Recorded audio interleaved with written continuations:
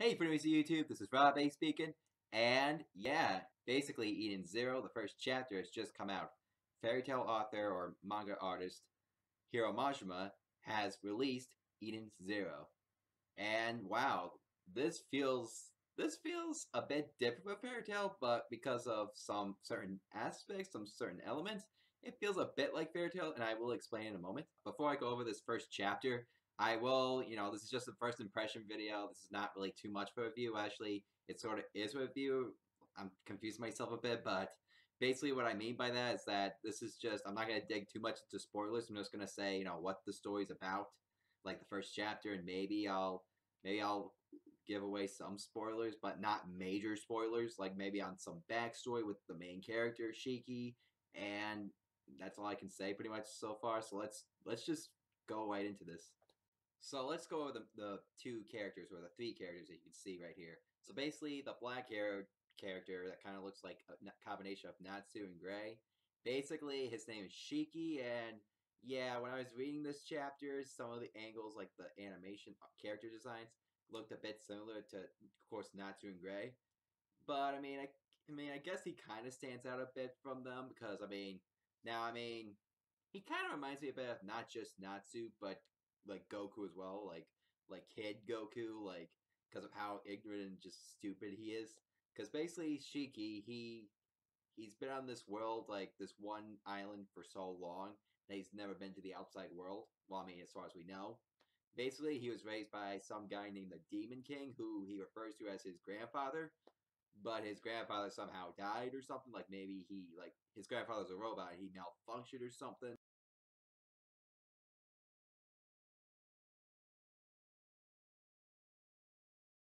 Basically, Shiki, he's never really been to the outside world. He's never seen humans before until one day in the first chapter he meets this one girl who you see right here is Rebecca, and she has this blue cat named Happy, which you're just like, okay, there's a blue cat that looks like Happy from Fairy Tail, and his name is Happy. Like, I don't think it's the same Happy from Fairy Tail. Maybe it's just a different incarnation or something. Maybe it's like his descendant or something. That's like a theory video for later. But who knows?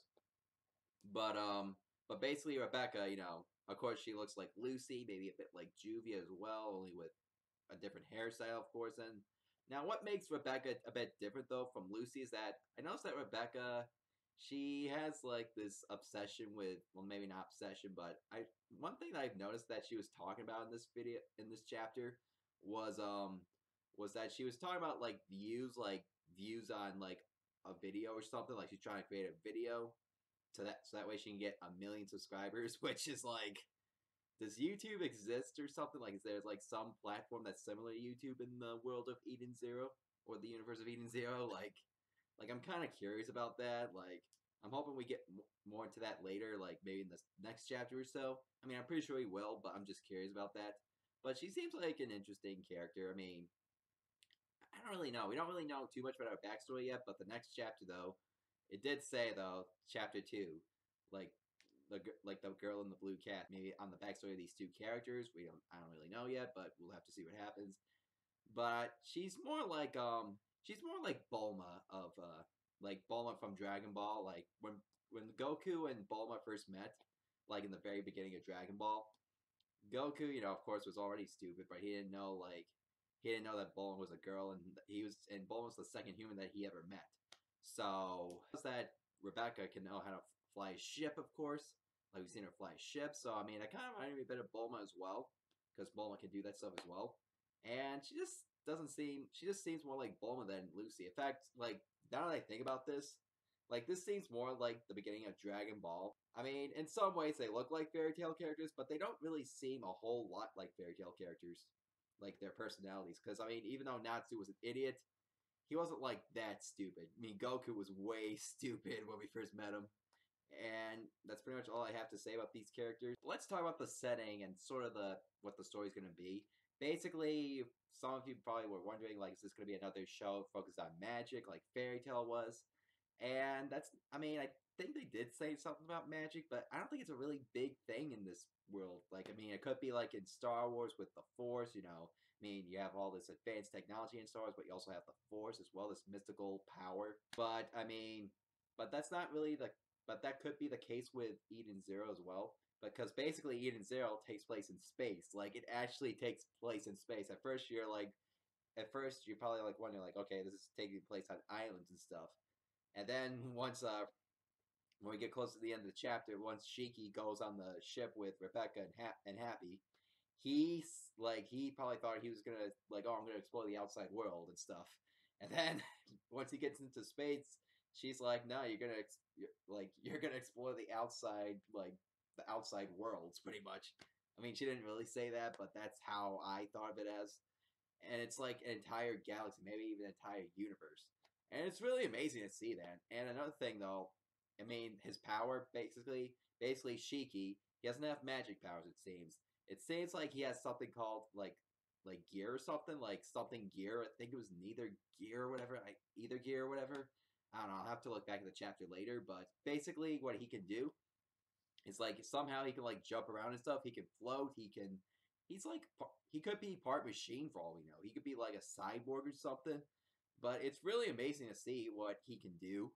And it's just I mean, sure we may have seen this before in some other types of media, maybe other franchises, big franchises, maybe some in anime, of course, but now with Hiro Mashima though, Hiro Mashima it's really he's really this is really different for Hiro Mashima. Like this is something that different that he is tackling. This is like a sci-fi series. This is pretty much like Star Wars or Guardians of the Galaxy. Let's talk about the art for a moment. The art, Hiro Mashima though, like Hiro Mashima, he knows how to create great character designs and everything. Like even though like some might have been recycled from Fairy Tail of this, it's still really good to see in the fight scenes with Shiki. Like that fight. I mean, it's not like the best fight we've seen so far. I mean, I'm sure we're gonna see a lot, good fights later. But this fight, I mean, for a first chapter though, this was not bad for action stuff. Cause like, I mean, Shiki. I mean, even though Shiki was stronger than everybody else around at that moment, which I'm not gonna spoil, he did struggle a bit, just a tiny bit. I think he did struggle a bit, but he like got himself back on his feet so quickly and stuff. Like this guy, I mean, like he's someone you don't want to mess with, of course. Like it's just like with Natsu at the beginning, of course, except this was a bit different. Like Natsu was like probably the most overpowered guy in the first episode compared to everybody else. But I mean, but this was different though. This was something really different. I mean, it just was. It just seemed like it was. Like Shiki was struggling a bit more, and not just because of physically, but emotionally. And yeah, I don't want to spoil that for you guys, but that's just how it was for him. When you get the close up of the characters, like on their faces and stuff, like he did a really good job with that as well. Like when when Rebecca is taking Shiki with him, on the ship, and she's like saying like I'm not gonna leave you behind, you're my friend. Like you see Rebecca smiling back, and then Shiki's like surprised, like what? Like that was just a great animation. Like that's just great art right there. That's just great art right there. Like Hiro Mashima nailed it with the animation. So here's my question: is this a Fairy Tail ripoff?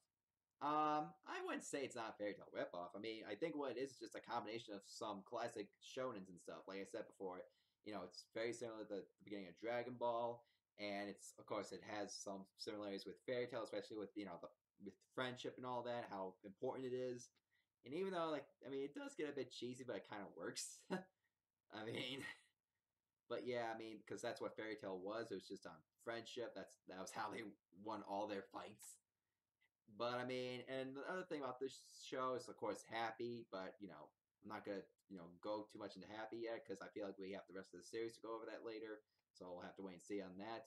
And then we have Rebecca and Shiki who look like Gray, Natsu, and Rebecca looks like Lucy. Like I've said before many times. Do I think it's lazy that Haramashima has done these old character designs and put it in this show? I mean, this series. I don't really know if it's lazy or not. I think what it is just he's just trying to grab attention. Like he's trying to, keep practicing his old, character designs and all that. I think that's what it is. I think he just wants to grab the attention of his old fans and just put it in, just get them to read Eden Zero.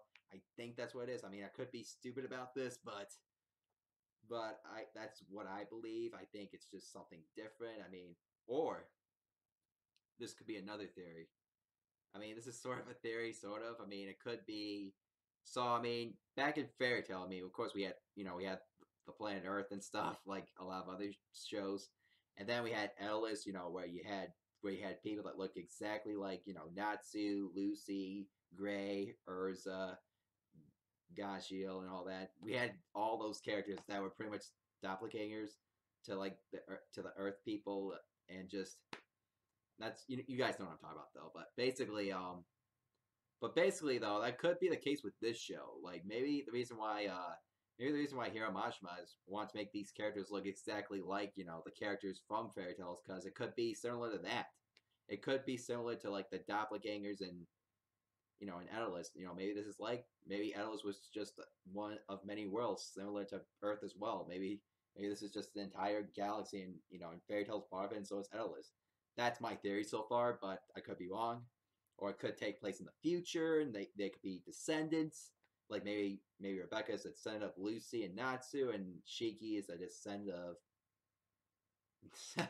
Yeah, that'd be a little weird, because then wouldn't that make Rebecca and Shiki cousins? Sort of. I don't know, but yeah, it's that could be a reason why. That could be a reason why. I don't know. Maybe Hiramashima has a plan for all this. That could be his plan. See what happens. So I mean, I don't think. But despite all of this, despite them looking like Fairy Tale characters and the power of friendship, I don't think this is a Fairy Tale ripoff at all. I don't. I think this is different for him. I mean, have you ever heard of a shonen series that's a sci-fi before? Like, I mean, yeah, we've had anime slash mangas like Cowboy Bebop and that are sci-fi, but nothing compared to this. Like, this is an actual shonen manga. Like, you've never really heard of that before. This could be the Star Wars of shonen. This could be the Star Wars of anime slash manga. This could be. If I were to rate this chapter though, in general, just by itself, I would pretty much rate it maybe a 9 out of 10, maybe an 8 out of 10. I mean, the character designs, they were getting a little bit similar to that, but I gotta get used to that. I gotta get used to their different characters and all that. It was a good chapter though. Like I give it a 9 out of 10. It was just good for a first chapter. I think it was a better introduction, like a good pilot, better than Fairy Tale. I mean, Fairy Tale. I mean, I love Fairy Tale though. You guys know how much I love Fairy Tale. Like, it's one of my favorite animes. But like, I wasn't really hooked into Fairy Tale until the stuff with Gray and his backstory. I wasn't really hooked into it at all until that. With this show, I think with this series, I feel like I'm more into this. I feel like I'm a bit hooked into it. I cannot wait to see what happens next. I really cannot. I cannot wait to see what happens next, because Shiki just seems a